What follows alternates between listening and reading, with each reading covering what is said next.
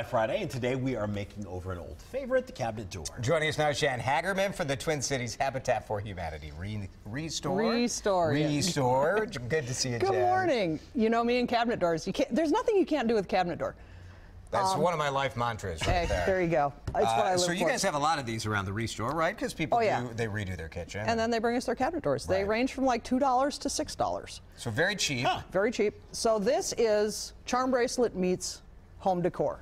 This one over here, the finished one, if you take a look at it, is just the cabinet door, but it's all those mementos you have saved for years. Jason, you've got kids. You've got a drawer full. We have drawers full of this kind of stuff. You don't get rid of it because it's your kids' memories. Correct. What do you do with it? You went to the zoo on vacation and you bought the elephant. The back half of the elephant. You saw it in half. You saw it in half. Well, right? it fits on the cabinet door better that way. Yeah, it sure does.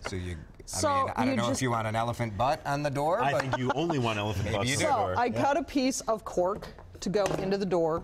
Mm-hmm. My favorite glue, Gorilla Glue. It holds anything. Yep. Glue it in. Arrange these guys. I got a J for Jason. I got a B for Brickman. All right. However you want. Anything you want. Anything you want. If it's your wedding, it could be for Grandma from Grandma for you for all those things that you had when you were little. Look, it's the Monopoly dice. These are the dice from the time that you lost your family's fortune playing in Vegas, craps. right? Like, that's a nice memory. So arrange it however you can put it on the cork or on the door, whatever. Yep, on the door. I put a hook on here for the keys. So then, glue everything down. So you glue it. Glue it down. Your glue of choice, but a good adhesive that's multi-purpose for different materials. Pick your favorite color. Spray paint. All right. What's your favorite? Spray I'm a teal guy. Teal, sure. Okay. So before you put the cork board in, you spray paint. You spray the door. Unless you want the cork board. And then you add the pictures. Nice. My own kids. Sorry, kids. Yeah. And these are some pretty fresh pictures of your kids too, right? Oh, yeah. Very. Just from yesterday. Well, see what I love about this, I feel like we've all got like little cork boards or whiteboards around their house, but they're always just kind of plain and bland Boring. and impersonal. Yes. Yeah, and this you can total tell a cost story for with it this as well. thing?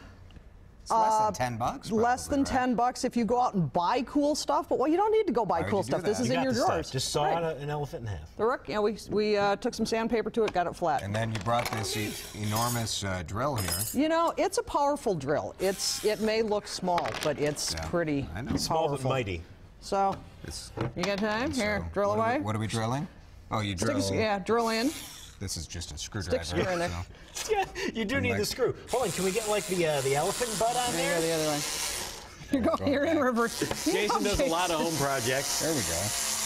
Normally you'd hire this out, but it is DIY Friday. That's right. Okay, now we'll screw the elephant butt on. Yeah! You're sure you don't want the front end? No, I don't. Where is he? I absolutely there he is. don't. There's the butt. Oh. Okay. This is troubling to me on many levels. Why? And you just twist it right on there. Just twist the butt. Screw on the elephant butt. Please don't say that anymore. You can go to WCCO.com/links to find out where to shop, how to donate, and how to volunteer at the Twin Cities Habitat for Humanity store. You did it, Matt? Yeah, we need a few more of those, I think. You twisted it on there. Very nice. Thank you, Jason. Jen, thanks for coming in. Have a good day. It's a great project. Coming up, we're